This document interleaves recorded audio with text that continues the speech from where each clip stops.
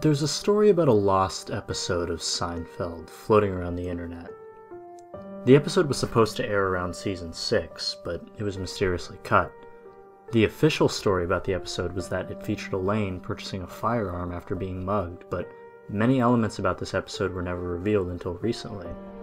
NBC executives refused to officially report on the episode until the Seinfeld season 6 DVD commentary. I have the tape, but as someone who works within NBC, unfortunately I can't reveal my sources. I work at the GE building in Rockefeller Plaza, and I have access to their digital archives. That's as much as I can divulge. We also have the entire original Seinfeld series in multiple formats, including original reels and VHS tapes. I noticed an episode with the production code 607 was missing from the tape set, and it was relocated in a set of old newsreels. The replacement episode, The Mom and Pop Store, was filmed a season later to replace the missing episode. It is oddly titled The Mason. The episode starts out as normal, with Jerry's apartment, but the camera is much more steady. Jerry walks out as though he's been drugged and remarks that all of his family and friends have been dying lately. His buzzer rings and it's George. George runs up, half crying, and tells Jerry he's seen something terrible. He's mumbling and stuttering for about 5 minutes until he can form a sentence. There are still pauses for humor, but there is no audience or laugh track.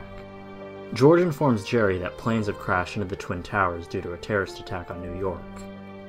Jerry turns on the news and you can see modern footage of the 9/11 attacks, all pre-filmed several years beforehand.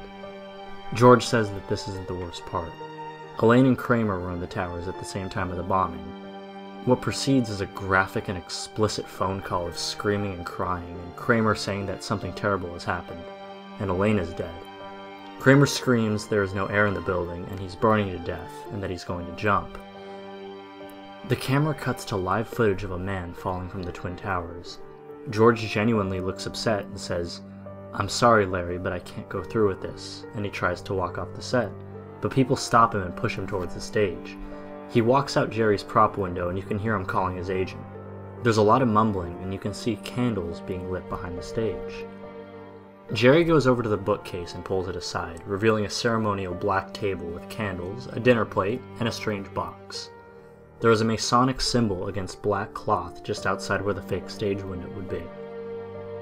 Jerry says some weird things in a foreign dialect, and one cut of the camera shows a poster of Barack Obama. And keep in mind, this episode originally aired in 1995. The scene ends with Jerry waking up in bed as though it's all a nightmare. Kramer comes in and asks if Jerry has seen a lizard. Jerry laughs and says, "We are the lizards," and the camera zooms slightly. His eyes become slivered, like almonds. The tape is only 7 minutes long, and what precedes is just 20 minutes of dead air.